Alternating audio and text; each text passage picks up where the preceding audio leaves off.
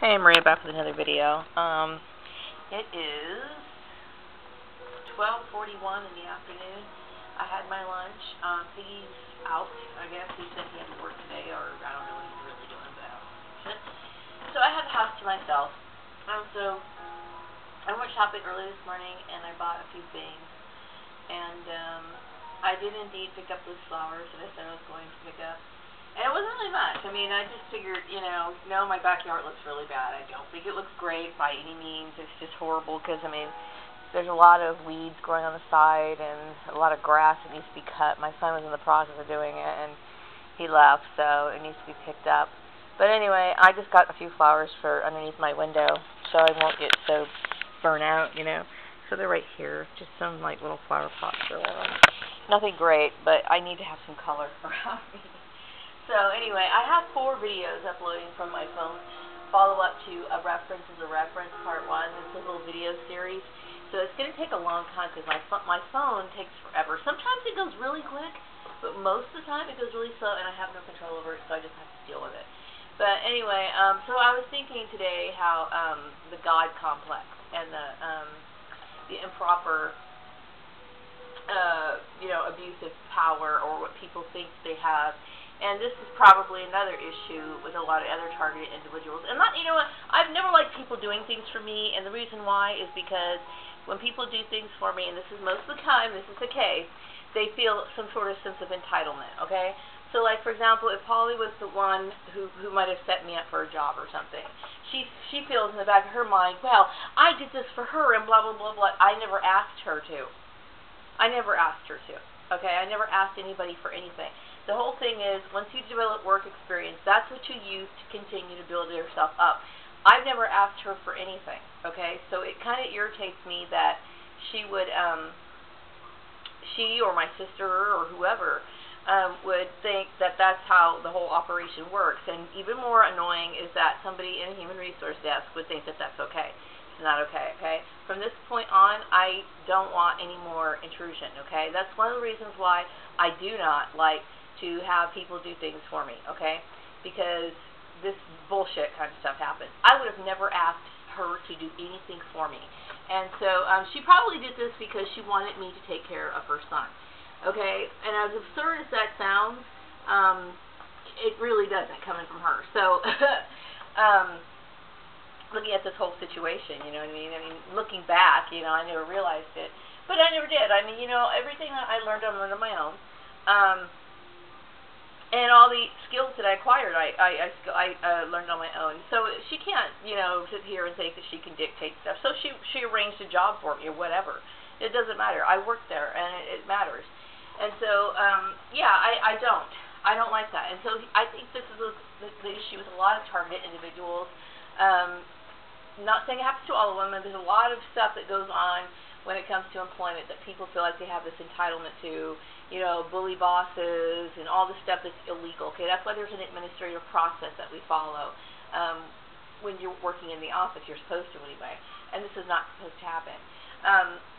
Technically, I had noticed on some of the ads, that were sitting here requesting things like, GED or high school equivalent or some bullshit. That's not even necessary to write. So you can tell that somebody's baiting you. The thing is that, an employer can set the bar for higher level education, however high they want to, okay? But a lot of employers know that doesn't mean diddly squat. I've heard a lot of employers tell me, oh, this person, they just graduated from college and I thought they would do a good job. Experience really does matter, because oftentimes some of these people, they just learn the theory of it, and they don't actually know the working application of it. So, it's up to the employer, but I did realize during my job search that I was being baited.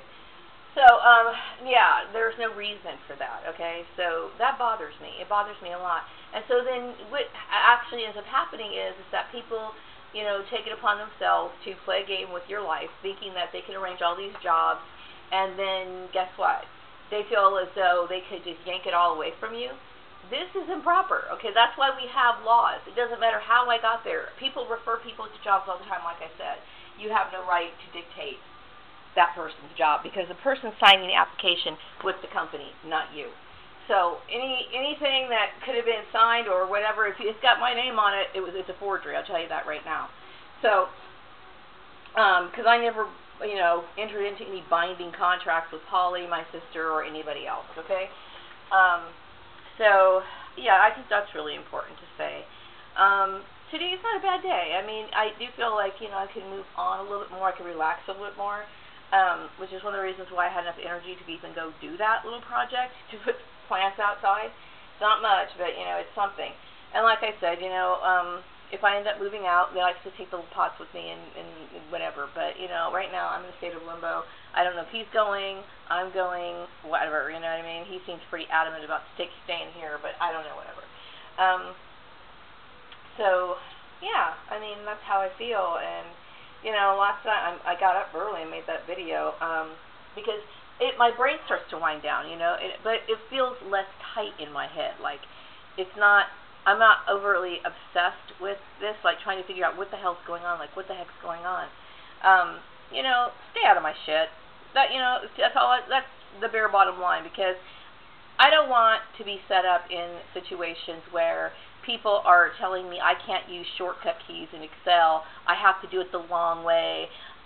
This kind of petty shit, because what ends up happening is that you're basically trying to not work to the standards of the employer, but you're trying to basically cater to these stupid emotional whims of people who really don't have any right to be there in the first place, okay? So, which is stupid, okay? Because I'm not even going to go into the Excel thing because it's that stupid. It really is that stupid.